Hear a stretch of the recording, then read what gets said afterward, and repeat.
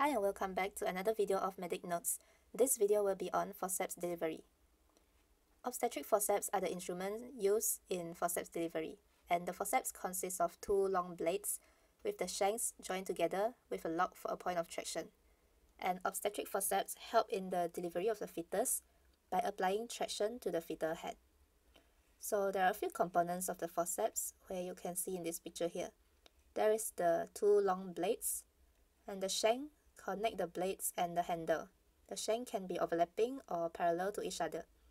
And there is the lock that holds the forceps together, and the handles to grip the forceps and also apply traction to the fetal head. There are a few types of obstetric forceps, which can be divided into non-rotational type and rotational type. So the non-rotational type includes the Simpson's forceps, which is in this picture, Wrigley forceps in the second picture at the top, and for rotational forceps there is the Cullen's forceps, this picture shown below. So what are the indications for forceps delivery? For example, for maternal indications, if there is maternal distress during labor, maternal exhaustion or poor maternal effort, or if the second stage is prolonged. Second stage is from the point of cervical os dilatation 10 cm up to the delivery of the baby. Or if the mother is unable to push efficiently due to cardiac disease, hypertension, or any pulmonary disorders.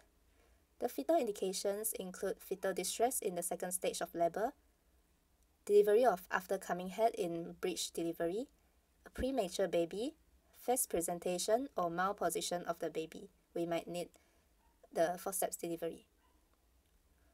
These are some of the prerequisites that we have to make sure before doing forceps delivery. So the mnemonic is FORCEPS, which is forceps. So we have to make sure the cervical os is fully dilated, and the presentation is occiput anterior or occiput posterior, the position. Ruptured membrane, the baby must in cephalic presentation, excluded cephalopelvic disproportion, and had the mother's consent. E is make sure the empty bladder and also episiotomy is done for forceps delivery. P for pain relief, which can be through pudendal block, epidural or general anesthesia, and also pediatrician on standby. S is for sterilization and also require a skillful operator. So there are some complications that might occur to the mother and to the fetus after this forceps delivery.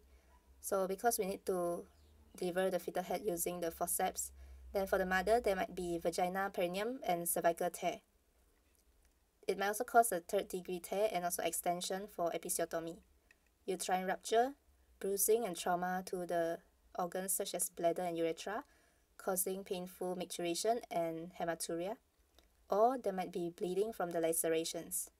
Whereas fetal complications include bruising of the head, facial palsy is an unwanted complication, orbital injury, fracture of the skull due to excessive compression, might cause cord compression, and also facial and scalp laceration or abrasion.